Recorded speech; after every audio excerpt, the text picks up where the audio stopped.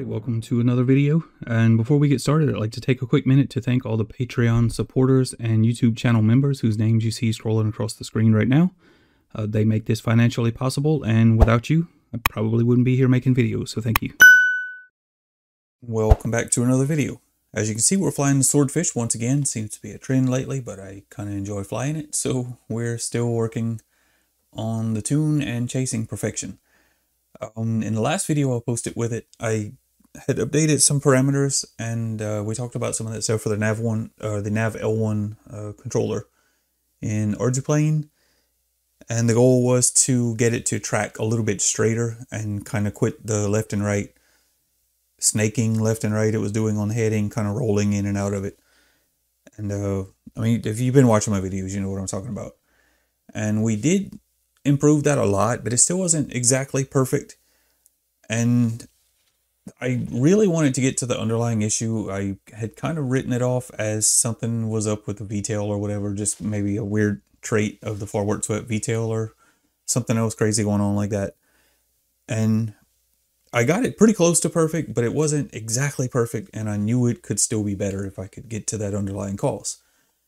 So I did, and what you see right now is some testing I was doing after I fixed the actual problem. And as you can see, it's kind of mid-afternoon, and there's still some daytime heating and a little bit gusty wind and everything going on. So it's not exactly the best conditions to kind of get the airplane flying straight and smooth and get a real feel for how it's going to track in navigation modes, in this case in cruise. And even on the previous flights I had seen, when the problem was still there and a bigger issue and more obvious, even then, back then on a windy, gusty day, it was kind of masked by the fact that the airplane was getting bumped around and fighting the wind and everything. So it was kind of busy doing other things and didn't really kind of fall into that oscillation. So toward the end of this, you'll see another flight I did in the dead calm, which was kind of the final test. But anyway, while we watch it doing this thing, you can see I'm just kind of flying in cruise right now, and coming up here when we get to this little corner of the field straight ahead, we'll turn and gain some altitude, and we're just kind of pretty much hunting for smoother air. And so like I said, I'm going to talk about what the actual problem was and how I fixed it.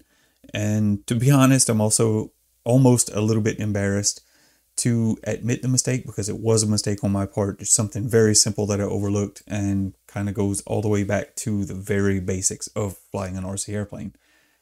But nonetheless, I got caught up in all the more important things and more sophisticated stuff and overlooked a simple mistake. So looking back at some of the logs from the previous flights, when the problem was more obvious and a bigger issue than it was later once I started tuning it out, or not necessarily tuning it out, because that was the wrong approach, but I was basically tuning the airplane so that it was kind of masking the issue.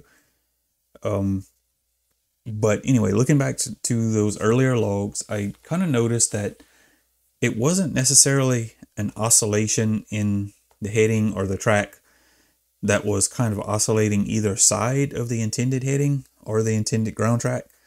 What it was actually doing, it was always oscillating on the left side of the intended heading. I noticed it would, basically what it was doing, it would swing the nose to the left, and then it would pull itself back, and then it would kind of swing the nose to the left, and then it would pull itself back on track.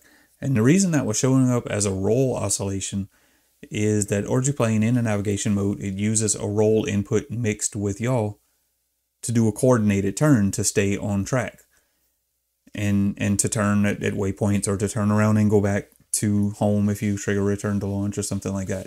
When it's actually making a intended turn, an intentional turn in a navigation mode, it uses a roll input mixed with yaw. And in my case, I had lowered that mix in yaw, and it was doing mostly roll. But what kind of caught my attention was the fact that it was always turning to the left side and then pulling back on track, and then turning to the left and then pulling back on track. And I'm going to cut myself off right here and just kind of point out that we're doing a return to launch test right now. Is kind of what's going on in the background in the video. So now while the airplane continues to fly home, it just made a nice, smooth, coordinated turn there. Now it's going to fly itself back home. And I'll continue where I was kind of explaining what was going on. So noticing that the airplane was always kind of getting off track and yawing, and heading was turning to the left, and then it would pull itself back on track and then turn to the left again, pull itself back on track. They got me thinking, so it's not necessarily an oscillation, like something's overshooting or some gain somewhere is too high or something like that.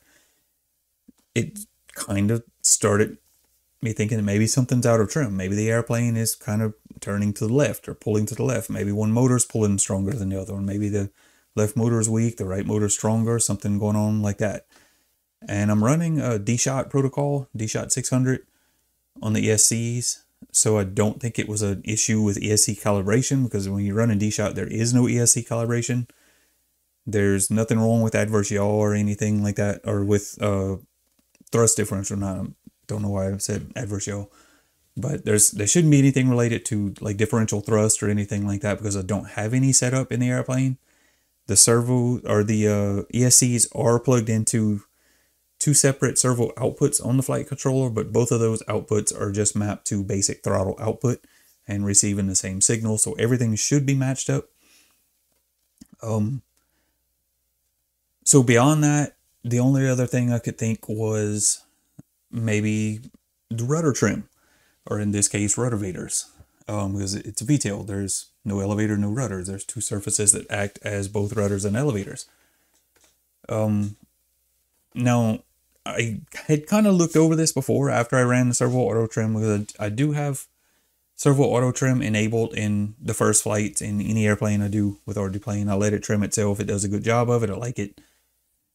And after it does its thing, I look back and I confirm that the trims did change. And again, I'm going to kind of explain what's going on with the video, because I see we just switched over to that later flight later in the afternoon. And this is where this was the real test, where everything's kind of, I don't want to say just buttery smooth and silky calm, because there is the occasional little gust here and there. And you can see I'm actually flying this down at 15, 16 feet for most of this. And the point was there was kind of a little layer of smooth air down low, and any higher than this was kind of still rough and bumpy. So we're just kind of down in that low layer of calm air close to the ground.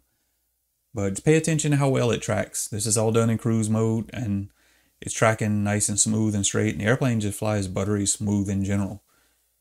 And you can see after I swing around here, I'm going to fly back, and there's two fences between the two cow pastures, and they kind of run together and make a nice little lane to kind of treat it as if it were a big full-scale runway or something like that. Just gives you something to kind of line up on and run it. And the entire length of that little lane between the two fences, I flew that completely hands off. And you can kind of see that coming up right under the center of the OSD right there above the nose.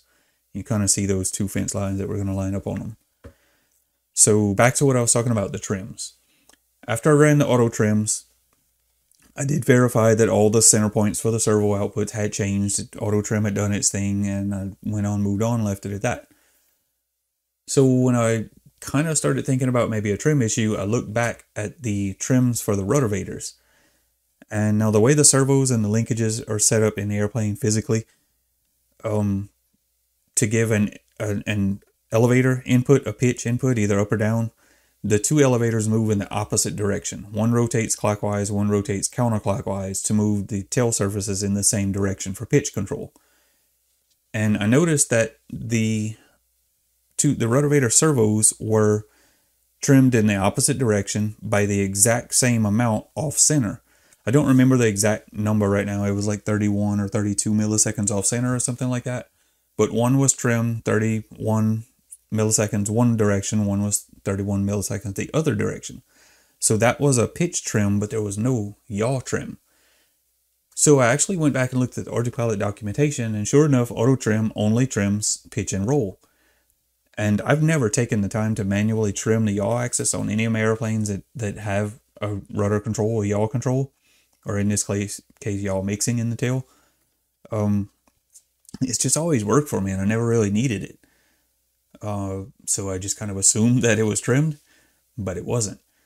So sure enough, took the airplane up, flew in fly-by-wire, hands off, which basically just levels pitch and roll, set my throttle to my cruise throttle setting, and didn't touch the sticks. And exactly as expected, the airplane slowly swung the nose over to the left. It wasn't blatantly obvious, but over time it would slowly change heading to the left. So I manually trimmed the yaw axis, flying a fly-by-wire like that, put some trim on my radio, using radio trim, till everything was tracking straight and true. Landed, looked at the servo midpoints in manual with hands off at center stick, and transferred those servo midpoints to the actual servo outputs. Reset the trim on my radio back to 0, and took it back up, and the result is what you see here. Everything looks really good, works fine, and that was the underlying issue. So the funny thing is all the Nav L1 controller tuning that we did, we loosened all that up. I can probably go back and tighten that back up closer to defaults, and it should track even better. At least that's the theory. So I guess that's going to be the end of the video. That's where I'm at with the Swordfish, making progress, figuring it out, kind of admitting my mistake, hopefully to help others learn from it. And I know I did. And I don't know, should be better going forward. So stay tuned for that. See you all in the next one.